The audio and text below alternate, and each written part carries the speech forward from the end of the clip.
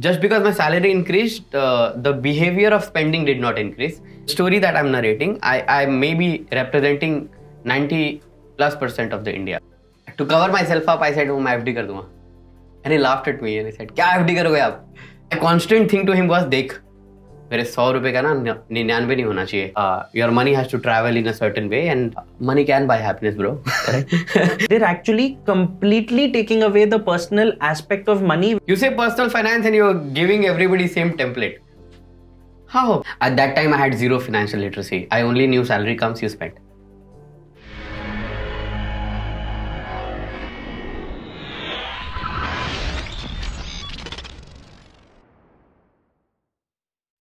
Welcome to this series of discussions by One Finance, where we've identified 8 specific money signs for different types of people. We've realized that people think about money differently. There's a lot of genetic insight that goes into people's behavior about money.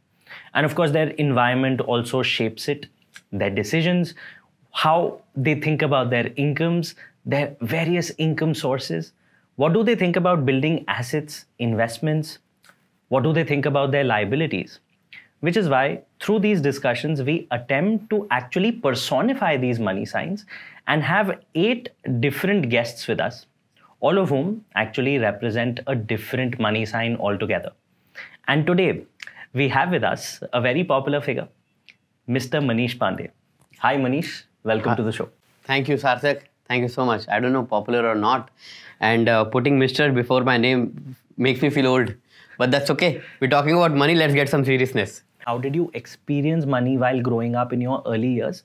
Because that really defines how you experience money all through your life, and it's very difficult to change it later. Yeah, and there's a lot of science which has gone behind it. So starting from there, we'd want to learn, how did you grow up? Where did you grow up? How did you experience money? Was there dearth of it or was there excess of it? Over to you. So, that's a very psychologically daunting question for me when you talk about money, because I have had a very fearful relationship with money. Straight coming to the point, there was no money at all when I was growing up. I was born in a very poor family, if you can say that. My father did not really have anything on him.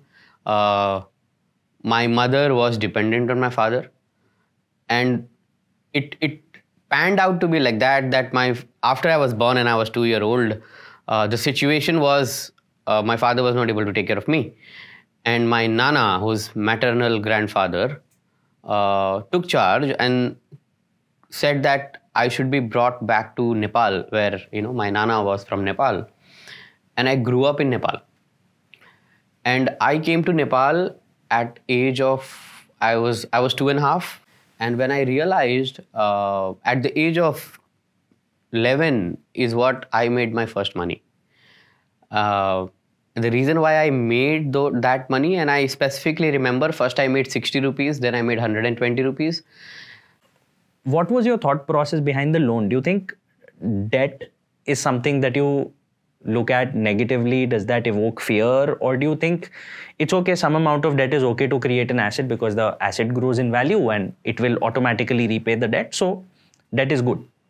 So I am very scared of debt because it brings back very, very gruesome bad memory. Because I've seen my father getting, told things and really spoken bad words for 50 rupees, 100 rupees, 500 rupees, ration wale ka udhar. So I'm very scared of debt. When I went to buy that house, the amount that the entire house costed, registration, paperwork, whatever, I had that money with me. And I'm like, ye paise lo, mera ghar de do.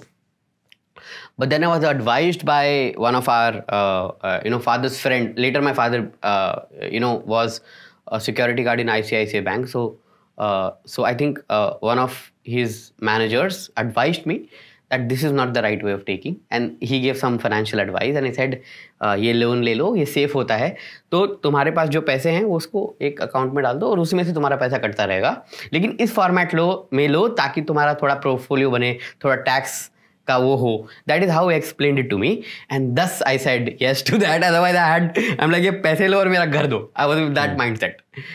But yeah, that is the answer to your question. Okay, so the day the EMI stopped getting deducted, Yeah. Did you celebrate, or did you think, now where will this money go? Should I be investing it somewhere, or how did the thought of investments really come about? Because now what you've told us in the past 2-3 years, with God's grace, you've reached a point where you can afford everything that you can literally want to. Yeah. How has now the relationship changed? So I was educated to start with my colleagues and friends only. I remember one of my colleague who was very junior to me said, "Ki Pandey sir, what do you do with your money?" And I'm like, account में है. कितना है? And I said, 7 lakh रुपए. And it's like, 7 lakh रुपए का क्या हो रहा है? And then to cover myself up, I said, मैं FD कर दूंगा. And he laughed at me and he said, क्या FD करोगे आप? Then he's the one who helped me open my Demat account, and I did that one of the online Zerodha thing. And then he taught me about things, and like, ये stocks ऐसे होते हैं, इसको ऐसे खरीदते हैं, इसमें लगाओ. And my constant thing to him was, देख, मेरे 100 रुपए का ना 99 नहीं होना चाहिए, 110 नहीं होगा चलेगा, तो तू देख ले. And then I got educated. Then because I work with content creators, so I was also working with few finance content creators, so people. Then then they taught me something. I did my fair share of mistakes. I was missold a ULIP. Later I understood that I have been missold. Only when I met people at One Finance. Only when I got an opportunity to meet Keval and Jeet, the co-founders of One Finance. And when I started understanding that, okay, what money is and things like that, and then they were developing this MoneySign thing. It was all alien to me, and super complex stuff. But then later I understood stuff, and then now I understand that, okay, your money has to travel in a certain way and has to be parked in certain places for some things for short term, something for long term kind of a situation. So now I think I wouldn't say I have a lot of knowledge, but fair bit of knowledge of how money should go here and there. And now it gets invested. Okay. Yeah. So to bluntly answer your question, 60% of what I make gets invested now. Reason, मेरे खर्चे नहीं है. मतलब उतने ज़्यादा खर्चे नहीं है. So because I don't have any loan on me. I don't have credit card. I'm very scared of any kind of debt. Thus I don't have a credit card. मेरे को ना डर लगता है. So many people tried explaining it to me कि ये benefit मिलता है, points मिलते हैं, lounge access होता है. मेरे को नहीं चाहिए. मतलब I'm like that, and I don't think I want to change that about me. And I don't care if it brings status or whatever. I'm not a status driven person. I don't chase vanity. So I'm like, मेरे को ना किसी type का भी कर्ज नहीं चाहिए, किसी का भी 1 रुपया मेरे पे उधार नहीं होना चाहिए. मैं शायद कल कंपनी भी बनाऊंगा तो मैं बूटस्ट्रैप ही करूंगा. मेरे से फंड रेज करना वगैरह नहीं हो पाएगा.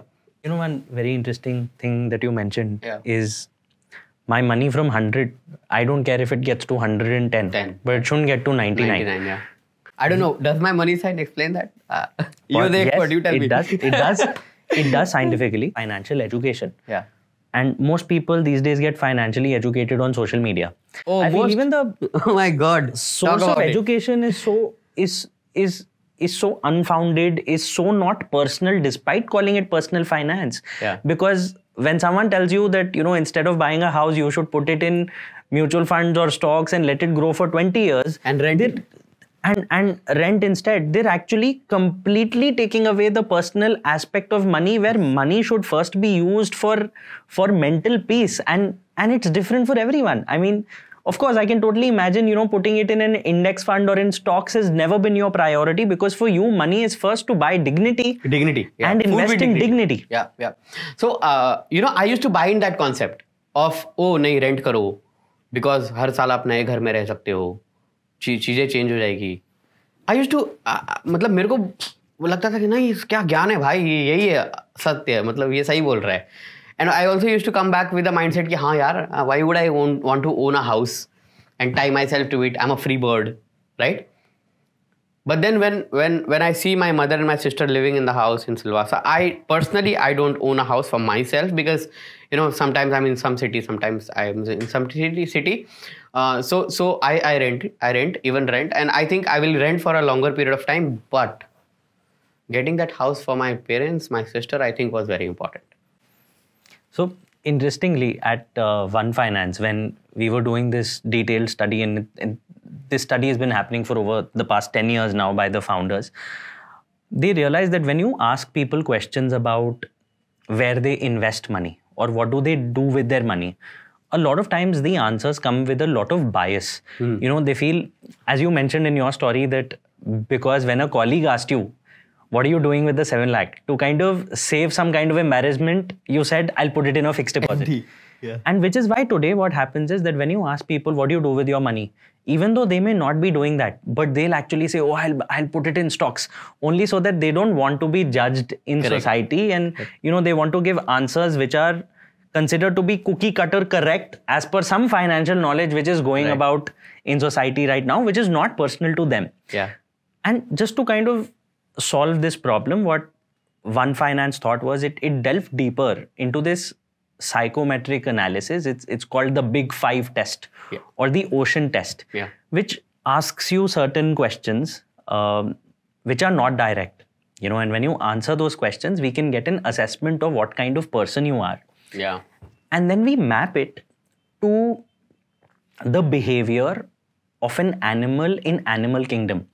And this mapping of your personality with an animal is not arbitrary. It's not like we want to call you a tiger because we think you'll feel good when we call you a tiger. It's because we read about Darwin's theory of evolution. Yeah. We studied, how much of a genetic map or match is there between a certain personality type and that particular animal. And then after mapping that, we identified that there are 8 types of personalities and how they think about money, and 8 types of animals whose behavior in the wild is very similar to these personalities. Yeah. And we have the results for your test, which we had put you through, and it turns out you are a far-sighted eagle. I like the eagle part. Yeah. Far-sighted, I don't know. No, so I think very interestingly of whatever you told us about your story, it seems to match very well with the description I have of a far-sighted eagle's characteristics. It says that there is a lot of bold decision making by this particular personality type, which we can see, of course, all through your story. The weakness, one part of the weakness, it says that there may be a lot of hyperactivity.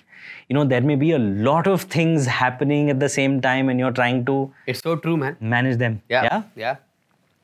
And in terms of likely financial habits, it says that, you really want to have a long-term view, but you may have an unbalanced portfolio, which is why you may need professional assistance. And as you mentioned, this one gentleman who probably told you and he guided you and educated you that you should probably take a home loan and it may come with some kind of tax benefits. So for a personality like you, it's always beneficial to keep going to professionals just to seek the right kind of advice so that you make the right decisions.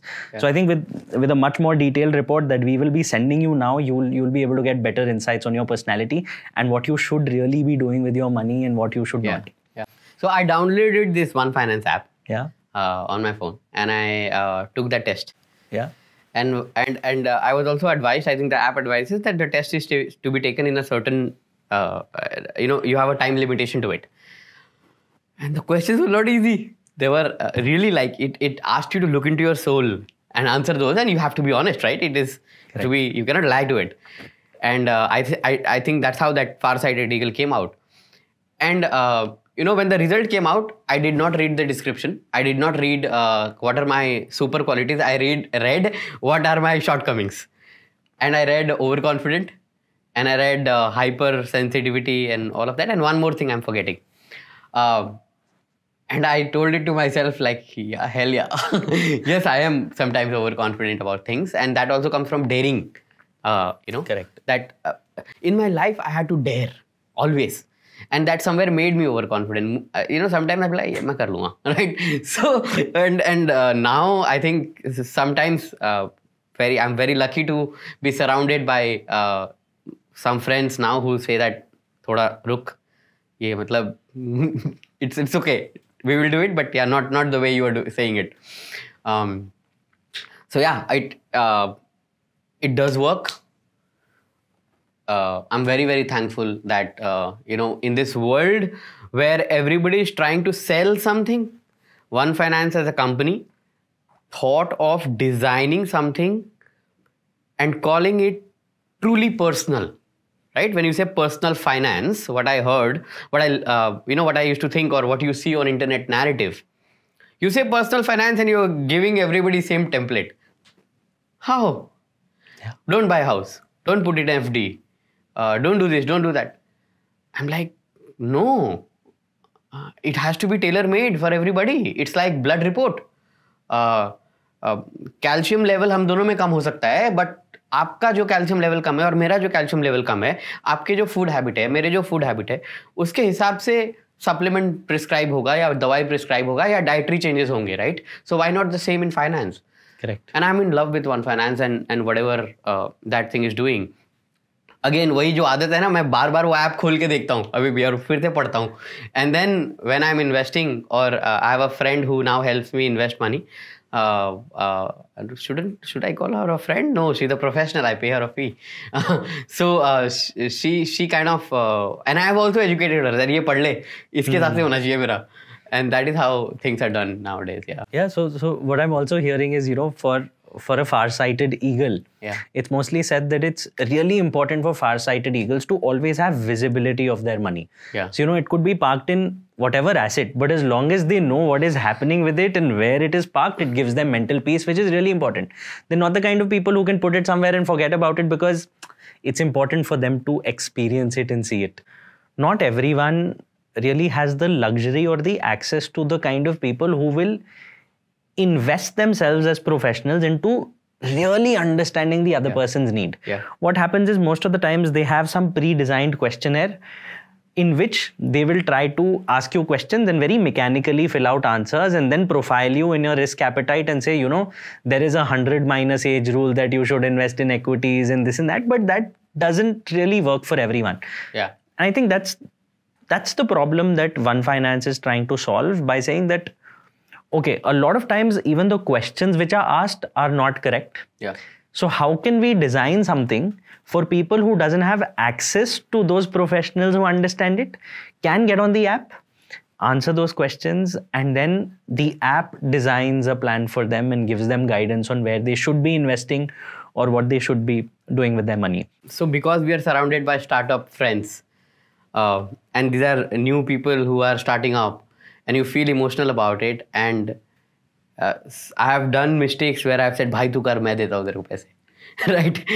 And without calculating how much risk that will bring to me, I've given money to friends for them to start up seed fund, right? 5 friends giving it together and whatever. So I've been a part of those things, and I know that a lot of it is not coming back. Yeah. and I was yelled at. But I said, hey, I got emotional about it. So everything, as you mentioned, it's all about self-realization. Yes. It's not just about money. It's about, about health. Yeah. It's about spirituality. And I'm glad at least now we have a tool which helps us realize what we want to do with money. And that comes from that overconfidence, which my MoneySign says. The far-sighted eagle is overconfident. Correct. It came from being overconfident. I said, "Arey, ye to EV, ye to chamkega. Arey, ye to ye hoga," right? I became overconfident about it, and I also became overconfident about my friends' quality as a startup founder. But I don't have control in their life. Tomorrow their motivation may drop. Tomorrow they might think some way other. Tomorrow, based on what they decide or what happens in their personal life, my money's journey will be defined, which was to be calculated. So even today. You also mentioned that a bunch of your friends were investing in startups and in some, such opportunities, and you jumped in, and later you realized probably it wasn't for you. Would you say your your friends were mis-selling? Is that something you meant when you mentioned that you were mis-sold a product in the past, or how was that different? No, no, no. I really want to say this to everybody who is watching this: is take professional help. Do not do it because somebody came, and because anybody who's coming from a particular institution will always have a target on their head, agenda. They will just sell that to you without knowing whether you need it or not. So it is very important to actually know if you have money, if you have money that you want it to grow and all, then please take professional help and understand yourself first. One of the ways is by taking your money sign, and and then go in the journey. Absolutely. Yeah. So well summarized and so well said. Yeah. And thank you, Manish, for being on the show. I think it was an absolute honor and pleasure to have you here. I mean, I think I'm honored, and the reason is, so this is who I am in life, right? I think the reason why I also choose to work with Joe Stocks, and when I started working with Joe Stocks, I had to really take few risks to be there. But the reason I jumped in, again, eagle sign, is because I wanted to be a part of an institution that could give something to young India, which I did not have when I was growing up. The kind of guidance, that elder brother figure, that proper navigation and all of that. And I think One Finance is also doing the same thing, right? Giving navigation to people with their money. And so it's, if you have 100 crore rupees today, by God's grace, it doesn't matter, you made it, you got it from inheritance, or somehow it came to you. If you don't have a proper guidance, that 100 crore will come to zero. I mean, it can come, or that 100 crore can become 1,000 also. Totally depends on, and not everybody gets lucky. That's right. So, and I'm a big believer, when I talk to my content creator friends also, I always say that luck versus design, and I believe in design because I designed my life out of my poverty. So it was not luck alone, and some parts I got lucky.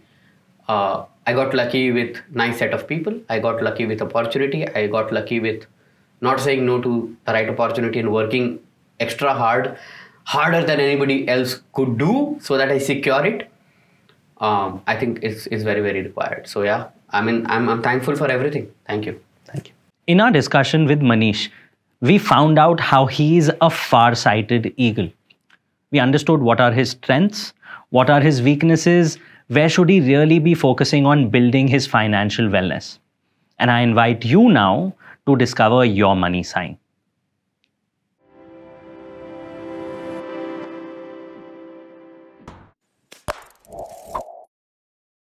Investment in securities market are subject to market risks. Read all the related documents carefully before investing.